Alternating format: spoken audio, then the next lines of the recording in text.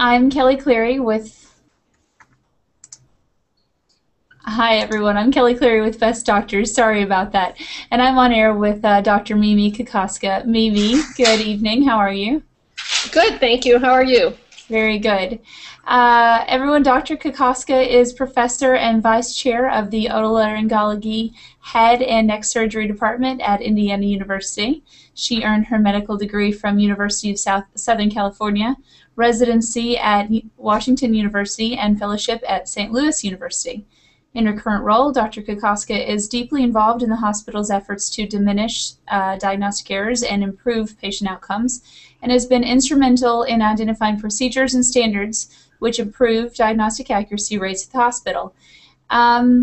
Mimi, we're going to talk tonight about some studies, some research that's ongoing in Indianapolis. Can you tell me what your team has been working on and what you'll be looking at specifically? Sure. We are interested in identifying clinical assessments and decision-making acts of omission that contribute to diagnostic errors and delays in the care and management of patients. We've divided our plan to separately study patients who were ultimately diagnosed with head and neck cancer and those who had non-cancer diagnosis. The reason we're making this distinction is because in general, the timeliness of diagnosis is much more critical in patients harboring cancer than those, of course, with benign conditions. Even though we may use the same time period for defining delays, the impact on outcomes and survival will likely have greater significance in patients with cancer. I think that you told me you've added a fifth classification to the four that were listed in the Institute of Medicine's 1999 article, "To Err is Human." Can you tell me why you further delineated the types of diagnostic error? Sure. The Institute of Medicine report lists 4 types of diagnostic errors because errors and delays in diagnosis were grouped under one heading of, quote, error or delay in diagnosis, unquote. However, when one is designing a study to examine factors that contribute to diagnostic inaccuracies, it's important to delineate the two because an error is quite different, of course, from a delay. So an error may or may not contribute to a significant delay, so they're not interchangeable. We wanted to ensure that the types of errors measured could also be acted upon in a meaningful manner if they proved to be an issue. So basically, in the Institute of Medicine report, "To Err is Human," there's a table that lists the types of errors, and stratified by diagnosis, treatment, preventive, and others.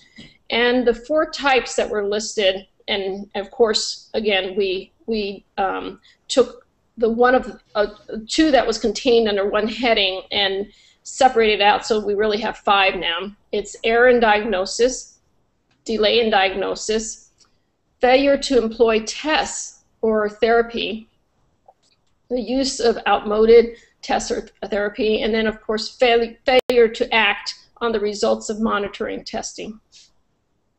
Okay. I just had a question that just occurred to me. What do you hope to accomplish by that delineation, separating those 2 out? So basically, we will be able to, as we comb through data, we'll be able to designate, was there an error in diagnosis or was it really a delay? Mm-hmm. And in other words, the diagnosis might have been accurate, but it took a much longer time than anticipated or beyond the norm to make that diagnosis, which may have bearing on the outcome or survival of that patient. Okay. Tell me a little bit about the timeline for this research project, and what impact do you think that it might have on your health network? So we're hoping that we can learn more about diagnostic accuracy before the end of this calendar year. I believe that this analysis will provide us with a guidepost on how we can be better clinicians, teachers, learners, communicators, and translators of information to our patients, their family, and our staff.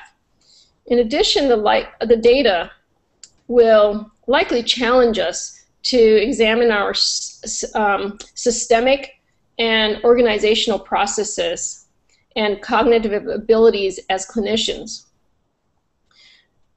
The implications will likely be pertinent to healthcare systems beyond our affiliated network here, because most clinicians have received their education and experiences through similarly structured medical training programs, and their clinical diagnostic education are similar in proportion to didactic and heuristic lessons and the degree of supervision. Okay, and anecdotally, just in your years of practice, how can you see, what kind of changes do you think that this can make, and what were the problems that kind of prompted you to look further into this? Well, so I'm in a teaching environment, and although not every single encounter is a teaching moment with a trainee or MD that's obtaining their specialty training, or we have other practitioners that rotate with us, nonetheless, intermittently, whether it's within our specialty or outside of my specialty, I do see episodes where either there was a failure to diagnose, or an error in diagnosis was made, or a delayed diagnosis. We've really worked hard over the years to reduce the delays in terms of patients getting their first consult, and that in itself will reduce the delay in diagnosis, because the sooner a person or a patient can see, whether it's primary care or a subspecialist, the more likely that they'll be able to get a diagnosis in a timely manner. So access, of course, contributes to that. So very good. And I guess this really leads into my last question. You have been outspoken for many years on the need to document and study instances of diagnostic care in hospitals. How can physicians open that discussion on diagnostic care in their own health networks? Well, this is a difficult topic to broach in an organization, because few clinicians are willing to consider or recognize that there may be gaps which contribute to diagnostic errors. There are ego and reputation considerations, medical legal concerns, and lack of recognition that there may be a problem from management or clinicians.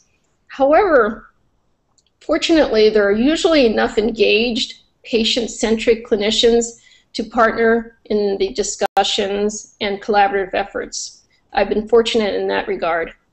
In addition, when we focus the conversation on systems issues, and such as organizational delays or defects, patient factors, electronic barriers, and detection failures of current technologies, clinicians tend to be more receptive to joining in that discussion and then resolving the problem. Another pathway to obtain engagement toward reducing diagnostic delays and errors is to frame the problem under a common goal, which may be defined through an institutional collaborative effort or award, grant award, or initiative. Because then you have a team that has that common goal, and usually few heads are better than one anyway. So usually the reductions in diagnostic errors contribute to improved value and cost savings, which should capture the attention of most leaders in management. I would think so. Yes. So back to your specific research that your team in Indianapolis is working on right now. Any early findings or any spoilers that you could share with us at all? No, we're actually really in a very early phase, and you know the study design is so critical. So we Right. really are making sure that that's in place, and also we've really modified it and edited and re-edited it, and it's been great because I've had some wonderful colleagues who are quite knowledgeable in clinical informatics and process improvement, so involved, and they keep me accountable. So Very I good. think that, so it's really too early to make assumptions. I mean, I have some personal suspicions, but Hmm. I want to be data driven, so I'm gonna Sure. refrain from any spoilers. That's that's fair enough. And what have been the reactions of your colleagues when as you've started undertaking this? Well, from the residents, I think they've been receptive and quite interested. It's a really a different kind of realm of research than what many are accustomed to. And it's also challenging in many ways because it's forcing us to kind of hold that mirror, right, to Mhm. ourselves.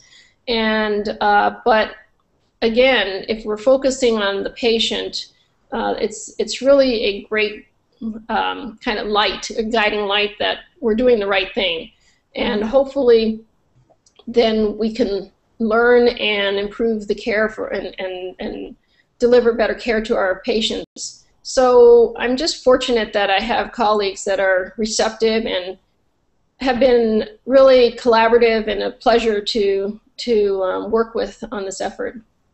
Excellent.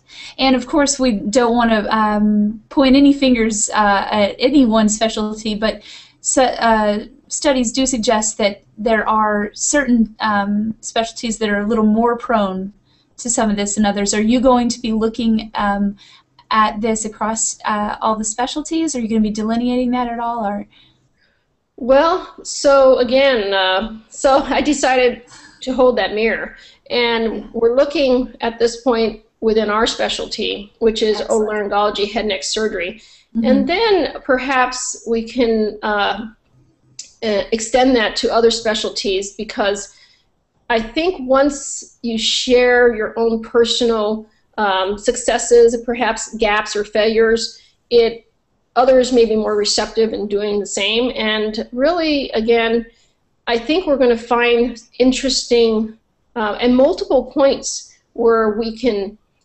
improve care. I don't think necessarily it'll be one specific point or one specific action. I think there'll be many or several actions that we'll take. Excellent. Well, I think that that is all that I have for the evening. I just want to make sure that I know what I'm doing when I close this thing up, so I'm just checking this. Excellent. Mimi, any parting words? Well, thank you, Kelly, for this opportunity to speak with you again. And with Best Doctors, it's always a pleasure. Thank you.